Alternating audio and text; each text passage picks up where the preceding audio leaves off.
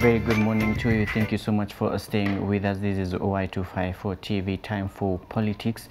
We're looking at Kenya's crippling economy and some of the measures that have been reverted to ensure that our economy becomes stable. That is the VATs and the 1% to some sectors. We'll be looking into that, what the government is proposing come January, even for the tax payment. I'm speaking to Christine Kendi, political analyst, and Little Cyrus, political analyst as well. My name is Dereva Hilawi. Welcome to the broadcast. Send in your comments to all our social media platforms, Y254 channel, Facebook, Twitter, and Instagram. Good morning, ladies and gentlemen. Good morning. Karibuni sana. You know, it has been, I think, a week where people have been worried. Those who have been being supported by the government, now it's a time they're feeling like, wow, it's going back. Tumechelewa sana, and KRA is proposing, or through the government, the KRA has come up with some measures. But even so, in matters economy, so far the market volatility, according to some research, volatility sparked fears of COVID-19 induced recession. To glean insight into the paths ahead, business leaders need to take careful look at market signals across asset classes, but also look beyond the markets to recession and recovery patterns. At the same time, cross-section sectors of economy are worried how bad a COVID-19 recession would be, what the scenarios are for growth and recovery, and whether there will be any lasting structural impact from the unfolding crisis. And last week we saw the president launching the recovery plan. So the biggest question now is, what would the COVID-19 induced recession look like? Because things have been going down in terms of market. I want to begin with your Cyrus. Thank you for having me this morning. And I believe the government actually does not come up with any measures. One, the tax rate of VAT 16% was there previously. Just because of the corona thing, it was, we were given, let me say, a break. You see, the normal taxation rate is going to come back. We were not told that it's going to be permanent. No. You see, at the end of the day, the economy of a country needs to grow. Right. And this country depends on that economy for its growth. And if we don't remit our revenue, our taxes, then how are we going to grow? The only challenge that we have is when there's massive looting and massive corruption within the KRA itself.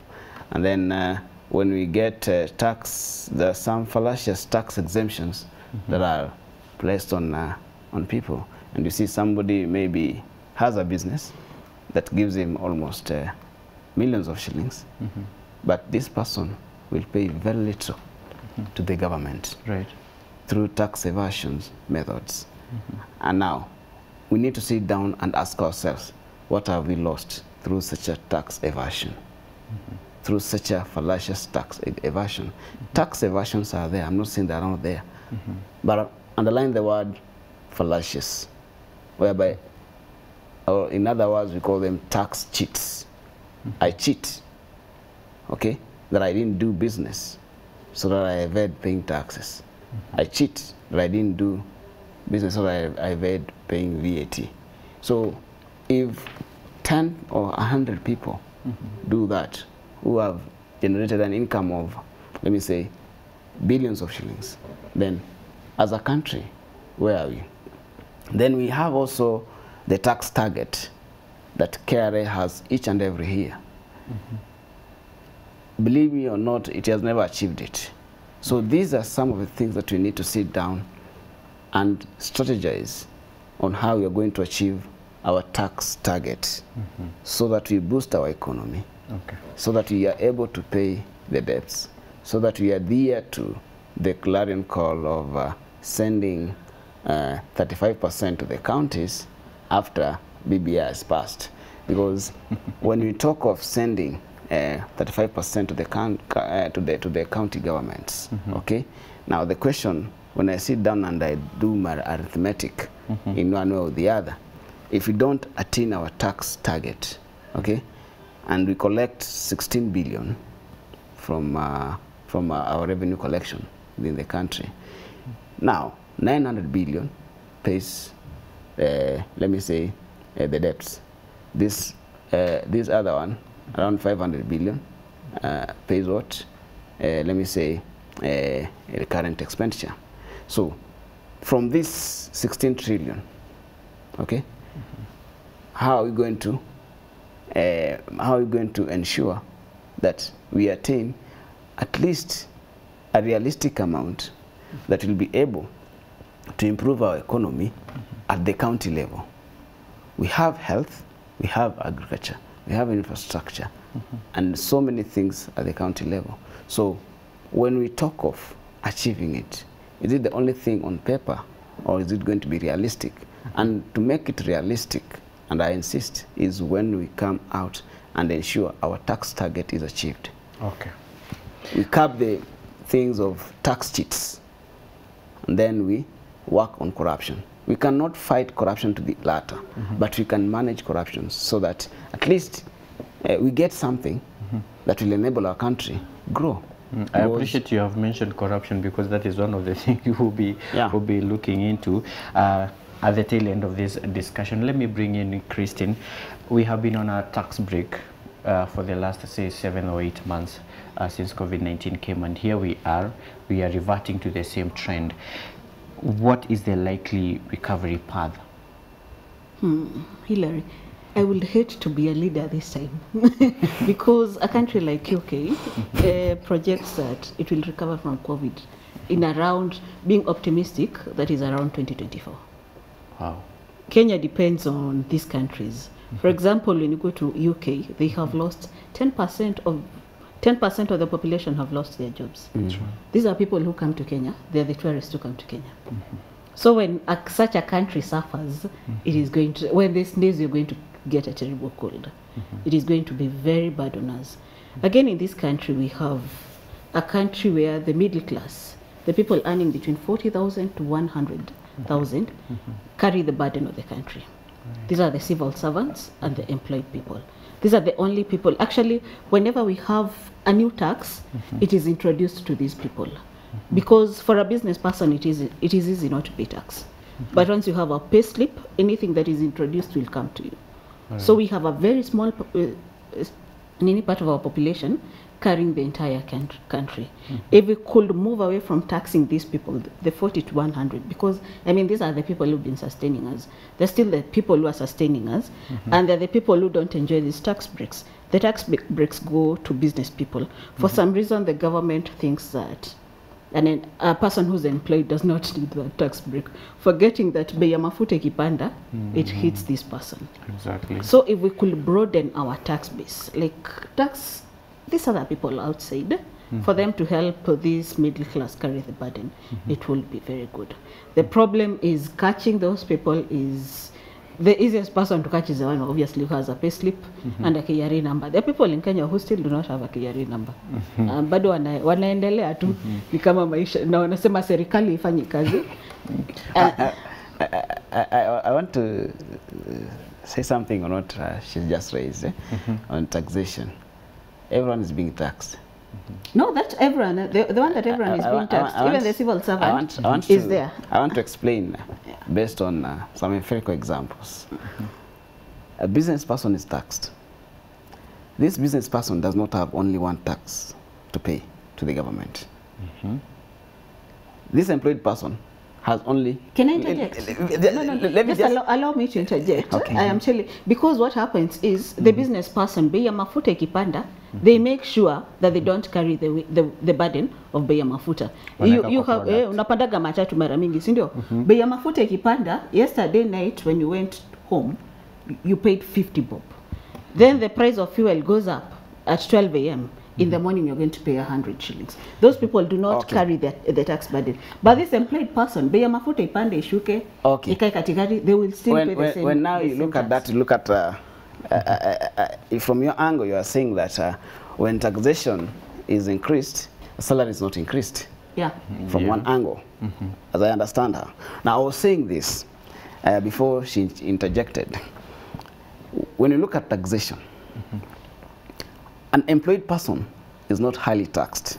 And I want you to get me from this angle. Oh, you said highly taxed. Is not highly taxed. It's just moderately taxed, the normal taxation. Where it's payee and the annual tax. These are only two kind of taxation. Pays is 30%. The employer is the one who remits it to take care out of your salary. Okay, yes, out of your salary. Those are what we call statutory deductions that I need to be there. That based on what you earn. NHIF, pay, we have NSSF, and if you have medical cover, that's your own, and other things. So these are statutory deductions that are supposed to be deducted from an employee, right. Okay, from an employee by the employer. Right. A business person who does business, this person has VAT to pay. And that VAT, when you're paying even in a hotel, the VAT is inclusive. Okay, it is included. So they don't carry the burden of the VAT. Wait a minute. This person has VAT to pay. Right. That is 16%. Paid by the consumer. Wait first. when I'm going to do calculations, Hillary investments. I think it will be best if you give an example. Yes, like say, that's what I'm say Wamudhurwa, yes, another mango. That's what I want to give. When I have Hillary investments, okay, a registered company that has a PIN, okay, this person remits VAT in a month. When I'm pricing my commodity, I will include the VAT. Let me just so will not carry the burden of the VAT. Let me finish my example, then we divulge on it. Hillary Investments, okay, an institutional investment that is established that has employees, okay, or let me say like 10 to 20 employees. Right. Hillary has a salary, so and employees have salaries. So all of them, okay, they are employees of that company. Including you yourself. As much as you are an investor, you're also an employee of that company. So you pay VAT, not VAT, you pay, okay?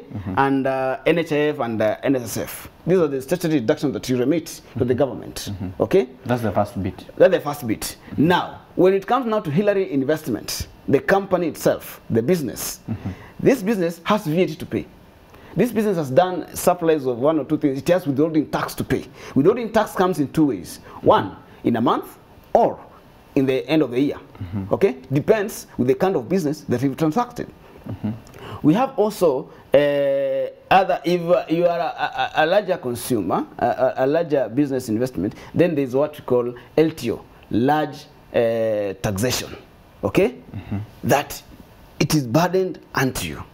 So at the end of the day, the investor pays a lot of taxes than the employed person, okay, in that institution at the end of the day. So you pay for the institution pays the taxes, and also it pays these other taxes to the government. And there's only what we call shared costs when it comes to employer and employee. The shared cost whereby from my salary there's a deduction, okay, and also from what the investor pays the employee, there's a deduction.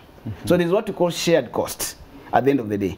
Now, when you buy, when the price of the petroleum increases, it affects each and everyone. It does not affect only one person. It affects the business person. Remember, maybe this person bought this petrol at a certain cost. So he tried to calculate, let me say, by the end of this month, I'll ensure I get this. So this profit has been, the profit margin has been reduced in one way or the other. So it has affected the income of this business as much as the income of the country. So because my understanding is the bone of contention here is the VAT.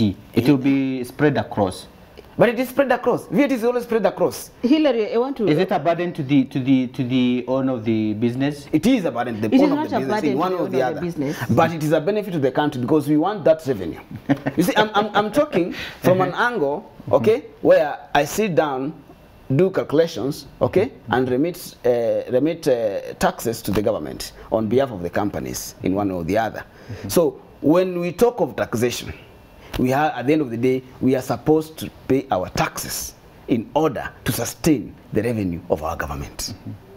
So, as a business person, are you spreading the same VAT that you have paid for to several consumers or to a single? Yeah, yes. It is a consumer who pays the VAT. The business person does not pay the VAT. He pays. No. The burden of taxation is carried by the consumer. Because when I have a business, I have bought milk for 100 shillings. 16% of that is VAT. Right. When I am charging on that receipt, on the hotel receipt, you will see I know, plus VAT. I know, yes. So the consumer will pay for that VAT, Yes. not me. Yes. My only work here is to remit the VAT paid by the consumer to KRA. It's okay, well, and that's why you see the business at the end of the day it just remits 16%. As much as because the consumer has already paid. Everyone contributes. It has been spread across, so everyone contributes to that. There are also other mamambogas in Mudurwa, in other areas, where she said that they don't have a PIN. Yes, they don't have a PIN, but KRA has done the best it can do to ensure each and everyone has a PIN. There's what we call TOT, turnover tax. Right. Turnover tax is meant for the small businesses. Okay, whereby after it was previously, before it was suspended, then it was brought back, because it was brought back. It's coming back in January? It came back in January. It's coming back in January. It came back already, yes. TOT is already there. It came back a long time ago. It was suspended, then it came back in January this year. Okay, it came back. So, previously, it was after 3 months. Okay, it was quarterly. You do your calculations of TOT, then you submit it to KRA. But right now it is monthly, okay? Because we want to fast track the collection of revenue. We want to hit a target of revenue collection. So each and every individual who has a small business has the ability to pay taxes. We should not run away from the tax that we need to pay, because at the end of the day, we need development in this country. You know, next year, at the end of the day, we need education. Right. Who is going to fund that education? Why is it? See, there's a cry. There's a cry, and I'm a youth, and I've always said, and I will never shy off from saying the truth. There's a cry when they say the university fee, every student is going to pay the university fee from. There won't be help from this from coming next years, and also help has been reduced.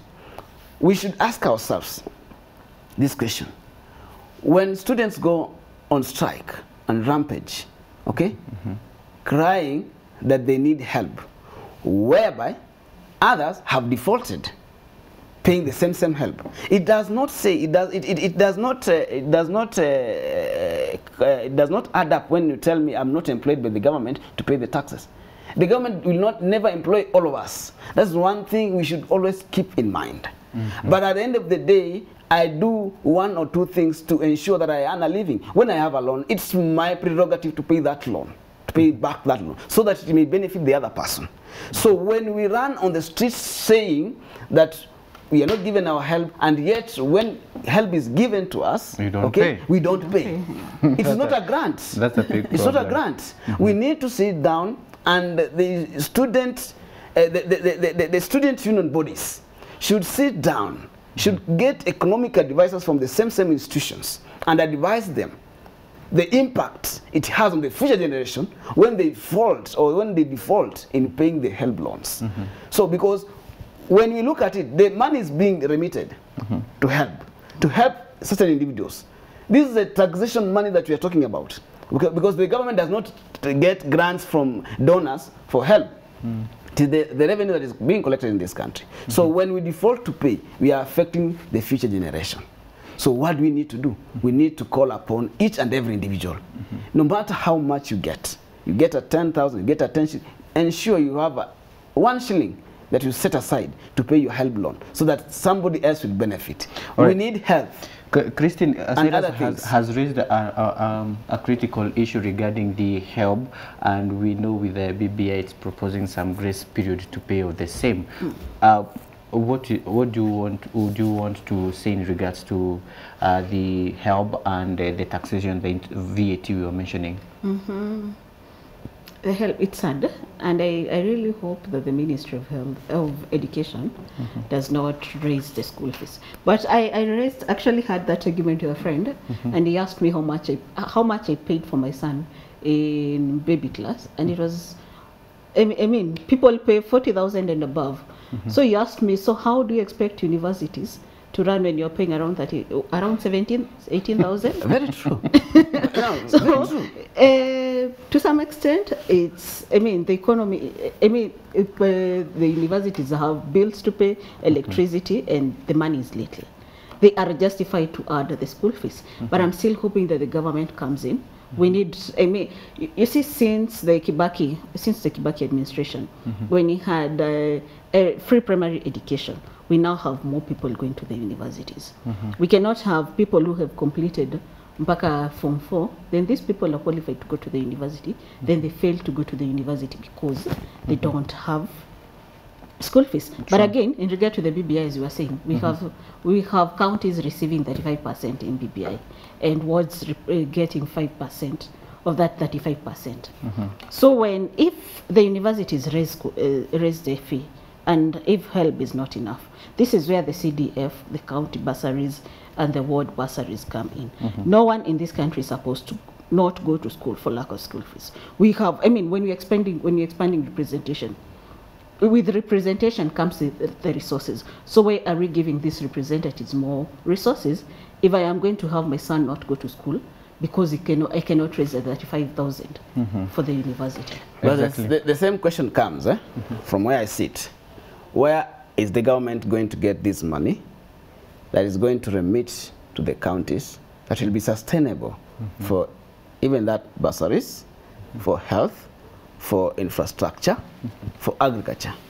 But it's the same money that the government has been using. And other things. I'm not objecting the same, but I'm looking at it. It's And I talk of tax cheat.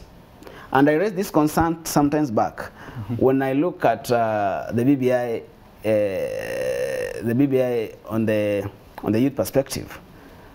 And I remember I even said I was part of the team that sat down to come up with the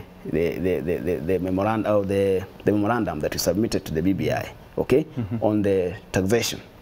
And I raised this question in the same boardroom that you are sitting. If we give youths 7-year grace period for them to come and pay their taxes, and a youth has made billions of shillings, okay, does it mean this person is exempted from paying the taxes? How much has the country lost from this? This is another thing that we should look at. Then remember, our country is full of cartels. We can never run away from that, and we can never shy from speaking that truth. When a person in the ministry, even yesterday I was with one of my uncles who work in the ministry, who said the biggest problem we have in this country, they are the civil servants. They cheat. Everyone cheats. When you come, you are a civil servant. You discover there's that, let me say, there's that freedom for the youth or people with disability or other. Now you go register an institution, okay? After registering an institution, then you take a proxy who is a youth, okay, to come just because of the face of the youth. So how many companies are we going to have? No, there's a limit to the turnover. I'm not objecting. No. The 7-year tax break. Yes, there's actually for startup businesses. I'm not objecting. Not just every business. So there's a limit for the turnover. I'm not objecting. Yeah. But you see what? At the end of the day, is if there's that, I'm not objecting the limits. But you have 1,000 people, okay? And each and everyone has a limit of 100 to be exempted. Right. Okay? Then these 1,000 people have made that 100. How much has the country lost in taxation? But even if it was 4 years and you've been given 4 years to pay your loan, you can say comfortably after 4 years I will pay. Yes, I will so pay. 10,000 of you outside with 4 years. The same person we won't pay that loan. No. He's citing the reasons that I'm not employed by the government. But you've never been with youth outside here. I'm telling you the truth. I'm a youth. I sit with youth, I discuss youth matters with the youth, and I know how youth speak to some extent. No, but you see, that is how the Youth Enterprise Fund died. Because the youth were taking money, they take money, and they how many people are willing to pay that? She has answered. No, Hillary, I had this discussion. That's why the youth fund has failed. Yeah, let me just finish. We take loans, we don't pay loans, we default. I had that discussion with the Youth Enterprise Fund, and with it comes the Women Enterprise, with the Women Fund. And the person was telling me he prefers giving loans to women than youths, because he will give to women. They will actually have an actual project with profits and everything, and every month they make sure that they pay. For the youth, on the other hand, tutenda tuchukue our 20,000 alafu tuambiane we nipatie yangu 5, mimi nitajipanga.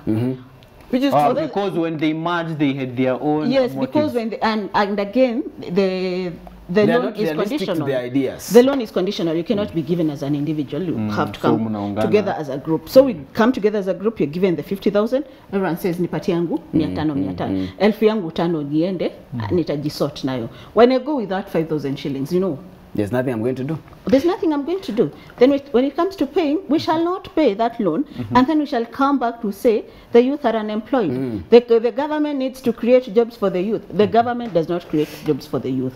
The government does not create jobs for anybody.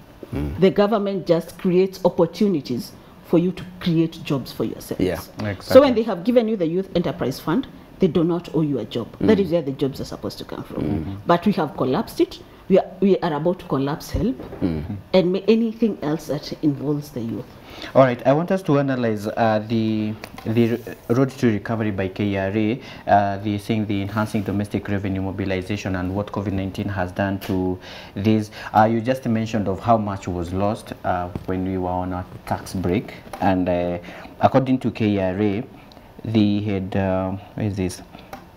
It has been able to mobilize 1.1 billion shillings against a target of 1.3 billion shillings, reflecting a revenue shortfall of 186.3 billion shillings. So makes sense if we go back and okay, this is what the government has been able to do. We can see the PPEs, we can see the humanitarian relief assistance to support vulnerable families.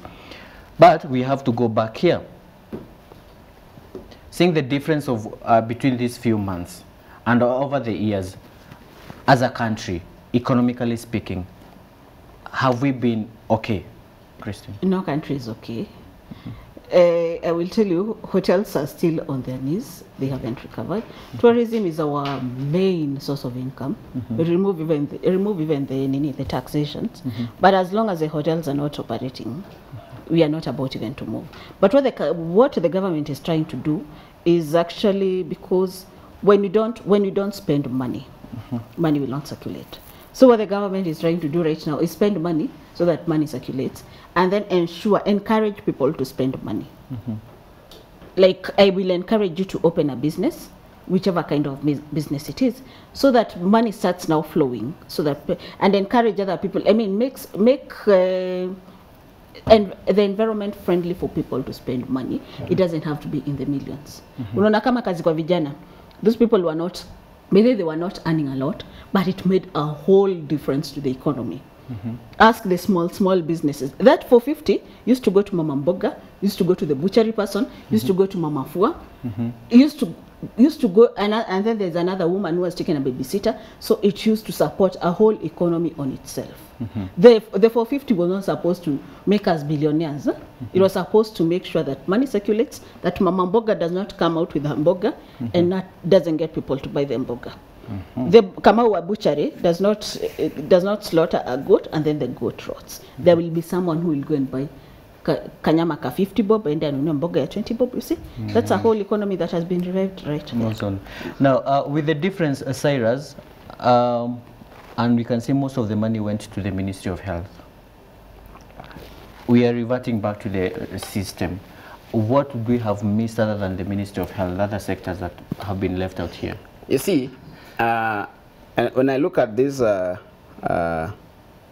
effects of tax measures, I'm not looking at them at the previous one. I'm looking at them as the future effects of tax measures. COVID is here to stay with us. Okay? We need to ensure we protect our doctors by getting the PPEs for them. That's why you have that doctor there with that PPE. We need to ensure there's circulation of money, as she has demonstrated and she has explained, in our economy. Okay? By coming up with those small enterprises or small opportunities for our people, the government will always create opportunity for us. It came with the Youth Fund, Y254 Women Fund. Now, the Kenya National Chamber of Commerce has come up with another one with together with MasterCard, ensuring they support also the Mambogas. They give them a loan of 30,000, 10,000, depending on your ability to pay. The loans are being given to the people, 3 months, 4 months loan to sustain their business.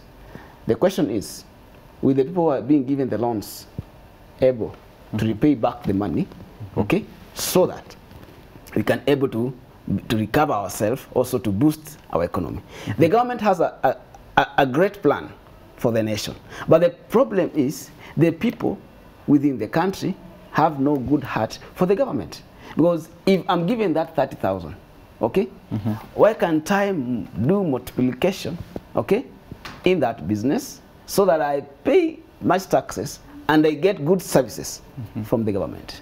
Okay. To be fair, it's because obviously the trust between the citizens and the government also has to do something about corruption. I'm not objecting, which is true, but all of us, it makes people not want to pay taxes. All of us, okay. Why is it that you see, when you talk of the government, we forget we are the government. Yes. The government is not the leader. The government is not Uhuru. The government is I and you. And at what rate or at what percentage do I contribute to corruption? A very high percentage. When that member of parliament, when that MCA comes to me asking for votes, I don't vote for integrity, but I vote because he has given me 500 shillings. This person has bribed me. Ask yourself, which is a one-time meal. Where did this person get this The 500 money? Doesn't last. No, and that is why when he gets into power, and when he gets into power, this person has to embezzle money. Because he needs to fund the next campaign. No, he also needs to fund the next campaign. But he bought you. So that he can buy you again. Yes. So this is another culture that we need to run away from. Exactly. We need to sit down and look at the ideology of an individual. Okay? To fight corruption is not the effort of the government alone. The government might fight it even to 0.01% magnitude. But the entire effort lies with me and you. Let's not forget that. Just a minute. You know, the most interesting thing after he has said that is that around 7 months, 9 months before election, ESCC releases, after the IBC has received the list of candidates over, ESCC releases the people who have integrity issues, a list of people who have integrity issues. It is published in the newspapers, but Kenyans still go look, unaona bado huyu ndo anavotia MP. Mtu wangu bado ndo anavotia MP. So we cannot actually blame the government for not fighting corruption when, I mean, look at Nairobi, where we are right now. To add on that, before we go to that post-COVID-19 recovery measures, which we are going to discuss intensively, when you talk of accountability, which she has just brought in, okay, it's because we have discussed it. When you talk of accountability, there are institutions in this country that are sleeping, okay? The Independent Electoral and Boundaries Commission, she raised a very good concern. When IBC finishes doing whatever, then ESCC says this and this person is tainted this and this, but you end up voting the same person. IBC is also taxed with ensuring election campaigns are well managed. There's what we call election funding. Each and every candidate who goes to an election, whether you won or whether you lost, starting from nomination, you need to submit your audited accounts how you have spent, on how you spent your money, because there is a limit. By then you will be surprised. People submit those audited reports, and people even have there's a harambes in quotes for funding their campaign. There's a limit. Just kutufunga macho to show us that tuko pamoja kwa hii. But I can say very few submit. Majority don't submit. No, they submit. It's a requirement. They submit. It's a requirement. They submit. Just that it's easy to get the documents. For me, nikiambia Hillary saizi, utakuwa governor, we tulete to audited. Utaleta audited report. There is what you call post. Okay? Post, whereby after campaigning, there's that evaluation. Right. You need to sit down and submit it. In fact, I have that in my library. Okay? I always go through it. I have it. But none of us has always submitted it. I myself included, because I contested, but I never submitted it. But you see, Okay, so there's no accountability to some extent, and I'm not ashamed to say that. That is now from the agency. From the agency, IBC. it has to put measures in place to ensure that each and every person who runs for that seat, whether you won, whether you lost, you need to submit that audited report. Let's look at this now. Post-COVID recovery measures. We have restatement of a residence corporate tax rate to 30% up from 25%. I want us to look at the impact of this, especially now to the young people you mentioned of the Kazi Mtaani. They were getting the 450 shillings. They could buy some amount of or some items, but now with the reversion of 16% from 14%, bei imepanda. What else can they get with the 450? The impact to the young people, we have 30% or pay as you earn. You've been mentioning that. Then we have the 1%, but we have some people who still remain under 24,000. They will not be taxed. Cyrus, 16%. What can you buy with 450? And I said it. It's something. This is what we used to have. but this is what we've been paying. Yes. It was 14. For the at least seven- No, that's what we've been paying. For the Just that for the from 7 March. months, for the 7 months, it was a tax break. Hillary underlined the word break. Tax break. Okay? We used to pay 30%. We used to pay 16%. We used to pay those things. Okay? No. Blindly? It was there. Those were the tax regulations. The reason they put them there, remember, between March and now, guys were working from home. People lost jobs. People were working on half pay. Yes. People are working half day. But now we can say we have gone back to normal. We have gone back to That normal now we cannot say we are going back to normal, to the 8 hours normalcy. We were working for the 8 hours. Now we've gone back to the 8 hours, but still want the tax breaks that have been put there when we were working for 4 hours. When the president announced about the tax break, I was so saddened, because I was looking at how we're going to build our economy by the reduction of taxes, and it from came at a time when we needed 30% the money. to 25%. But then I was really saddened, and I complained about it, because this is where we get our revenue. From the taxes. Reducing something from even 0.1% is a bigger margin. Okay? Now, from 30% to 25%. Okay? How much are we going to lose in this period? And people are going to do businesses. That's why we had COVID millionaires. People are going to transact. Money is going to be there. Okay? So we are going to lose a lot. And in fact, when you sit down and do analysis, we've lost a lot of money during this 7-month period by the reduction of taxes. Okay? Now, the only thing that we need to recover, okay, is by ensuring the target, as I said earlier, the target that KRA has each and every year is achieved. Okay? And how are we going to do that? Okay? Is by ensuring each and every person pays these taxes. That's why even KRA has introduced what we call digital taxation. Okay, digital taxation. So everyone to pay. It is going for these people who do online businesses. Exactly. Like Jumia and other people. Okay, they have their even own for way the forex. Yes, they have their own way. The KRA has come up with a methodology on how these taxes are going to be paid, because they have been evading taxes. Okay, so government is trying to do each and every thing possible to ensure that it collects taxes the way it's supposed to collect. But the problem is the Mwananchi is also very clever with the accountants we have right now, okay, trying to help the business person, okay, evade paying taxes. And that's the biggest problem that we have. Yeah, you know, in as much as a country's economy cannot grow by overtaxing its citizens, I don't think this is an overtax.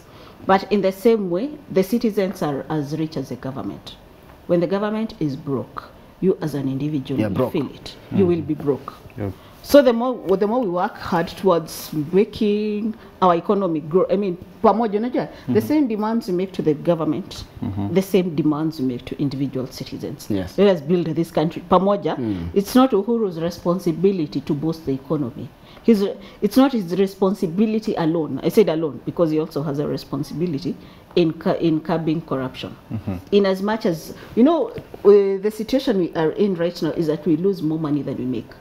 We make 11 shillings, we lose 12 through corruption. Then now we go back to borrowing 13 shillings. Actually, our debt is bigger, and we're having reactions from our viewers out there. We asked them how do they feel about this 7.1 billion shillings, the recovery debt, and one of them is saying, "Shauri yake, these are you may give up." And you see, these are. But you see, it's not even in this country alone. Like I was saying, UK is 10% job losses. 10% out of their population is really big. Their GDP has dropped by 20%. You see, Hilary? You see, it's not in Kenya only. USA, same thing. I mean, we need to understand that this is an international crisis. If this youth, and when big economies suffer, our economy will definitely suffer. And when this youth shouts that way, I think it's a risk for this country. Because when you say shauri yako, this is your country at the end of the day. You have to participate in ensuring that we have good governance, we have good economy, we have good things in place. So when you talk of shauri yako, then you are talking to yourself. You are saying it to yourself in one way or the other. Okay? Because at the end of the day, you are the government. The government is not Uhuru. The government is not the person in charge. You are MP. Another thing that I want also to raise is that we look at the corruption thing in a very different perspective. But I look at it at a very different angle, whereby we look at the person who has stolen billions of money, one person. But we forget 10,000 people who have stolen billions of money through getting small corruption things down here. Okay? So when you look at one person who has run away with the maybe 1 billion. Now what about the 100,000 people down here who have walked away, okay, and taxed money, okay, that is even totaling to even 5 billion. Then we throw stones at one person who has run away with 1 billion. So accountability on corruption starts with me and you. Allow me to read some comments from our viewers. We have Sayabet says, tuned in from Kakamega, I think we better start trading off criminals to go and work there as a repay to the debt. Anyway, good day family. We have Kahush Rapa says, good morning Wase. I'm James, good morning guys. Says Amos says, good morning. Kenya will never be able to recover from its debt simply because every single day the government is thinking on how to borrow other money without the strategies on how to pay the loans. The common mwananchi will live as a prisoner to all. Emma James says, getting you live from Bungoma, thank you for watching. Julian K tuned from Kilifi says, hakuna njia wala namna na jinsi ambavyo Kenya kwa ujumla itajikwamua kutokana na madeni haya pesa kibao kama kila siku serikali kuu inaendelea kuchukua mikopo kila kona. That is his feel. Bedi Ashley says, Macha tuned in, thank you for watching. We have Habib the Bantu says, this is not Kenya's debt, it's the current government that has put us in that situation by mass corruption and looting and misplaced priorities. We've mentioned about corruption, na bado wana push BBI nonsense on us. Okay, that's your take. We have Bramwell Boke says, I'm following from Kawangware. I think government should ensure stolen money meant for development should be recovered and reduce borrowing. So much of borrowing here, and of course even the spending. So those are some of the comments from let me say something about the borrowing. I have nothing against the government borrowing, because I mean with such huge infrastructural developments, the government needs to borrow, and the government does not operate. The government operates just like a normal citizen. You see, the same way you run your household, that's the same way the government runs the country. That right now you want to buy a car, you want to build a house, and you want to start a business. Is your salary enough for all that? No. So why do you think that the country wants to build roads? How many new roads do we have right now? Don't even talk about corruption. But everywhere you go, you find a road under construction. We want to be the dominating economy in East Africa. How are we going to achieve all that? We cannot have this infrastructural development without borrowing the money. There is nothing wrong with borrowing the money. And there's no time that China itakuja kuambia ile deni yetu nimetumwa na Uhuru nimeambiwa unipatie 10 bob. The government will pay and it will still borrow more. All right. The borrowing is not going to stop. I want us to end. As you respond to that, please tell us where will be the lasting economic consequences of COVID-19, and lastly, what should leaders do in relation to economic risks? Now, I want to say this. I don't have a problem with borrowing. As long as but I have a problem with too much borrowing that we cannot sustain. There's a time we raised concern on the Mombasa port. And the government, the leaders of the government said it is fallacious. Okay? But I read a report recently which states too much borrowing will make us lose our port, lose the Kenya Railway, lose our airport, Kenya Power, okay, that has also been used, and then also Kengen. There are a number of parastatos, big parastatos, okay, that have been used as collaterals, okay, to borrowing. And too much borrowing has an impact. Zambia has lost its airport, yes, okay, to Adona. We have, there's a country in Middle East, okay, when the citizens work, okay, all the taxes are paid to China. I'm telling the truth. We have Tanzania that it has done its development, okay, on the monies that it has collected from its own revenue, not much borrowed. We have the administration of Kibaki that had less borrowing, but it did a lot, okay? So when mechanisms are put in place, well-managed mechanisms, okay, then we won't have much borrowing. Our country has a huge appetite of borrowing, okay, but mismanagement of funds at the end of the day. The Eurobond that was borrowed and mismanaged, we are supposed to pay. We went to France the other day. We signed for another monies that has already come. Here, the doctors are on strike. I was talking to a medical officer, okay, from one of the counties. And I was telling him, now the government has released the money. Do you know this person, what did he tell me? I'm telling the truth before God, before we are just running, just to run, but there is no penny the government has released to the counties, which is very true. When I asked the person, because this person is also very political, when I asked this person, then why are the governors supporting BBI and funds are going to be released for referendum, and yet we have medical activities in the hospital are at stake. He said we've been gagged, okay? So it is, we are at risk in one way or the other. When we go down into getting the facts, I'm telling the truth, you'll be shocked. I saw the president releasing the money, but in the real sense, there's no money in the counties. And I can tell you the truth, there are no monies in the counties. All right. Finally, with the 132 billion shillings recovery, which is said to go to the water sanitization, agriculture, housing, transport, tourism, health education, this was launched by the president on Friday last week. Is it going anywhere? Like?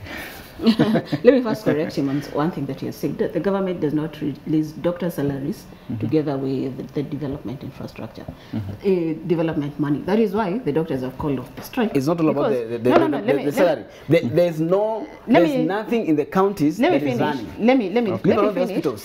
Nothing in the counties that is running. Let me finish. That is why the doctors have called off the strike and postponed it to 2 weeks. Because what the governors do, the governors are not foolish. What they do is we talk. I mean, there are only 47 of them. They all know each other. Wewe lipa kaunti yako, usilipe.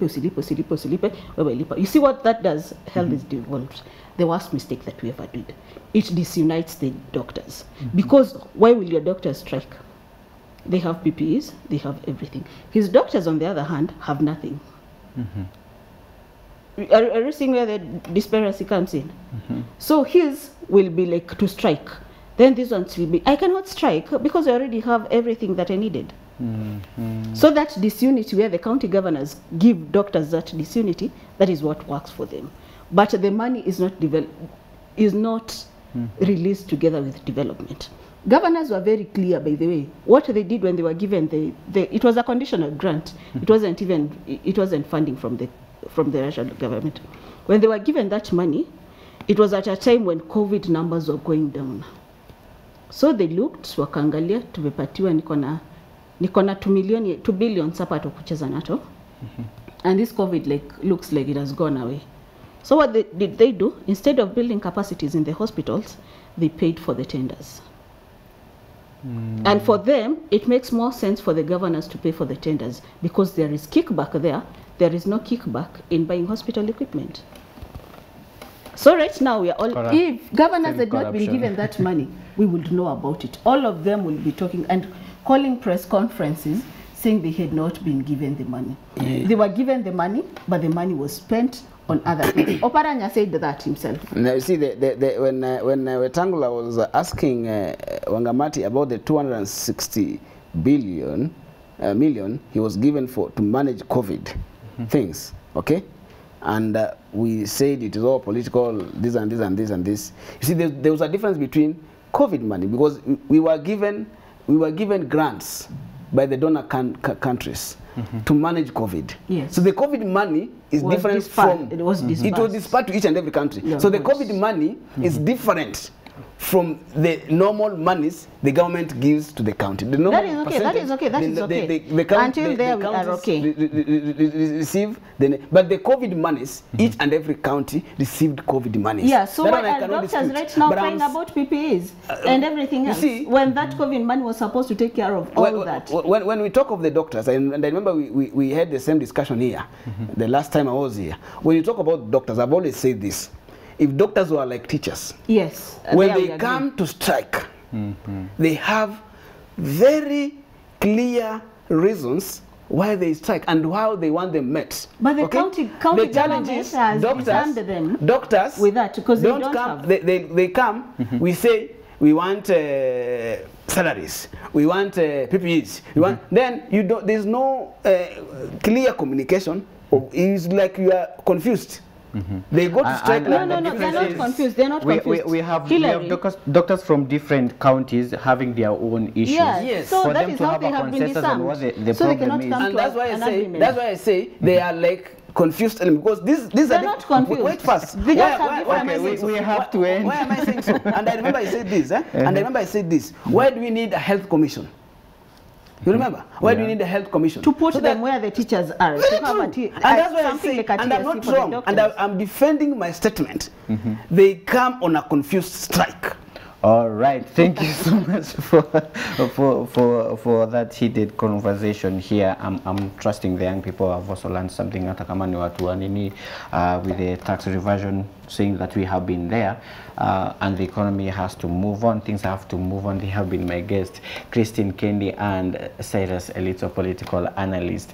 Thank you so much for staying with us. My name is Dereva Hilary. See you after this break on Matters Career. Stay with us. Big rich town.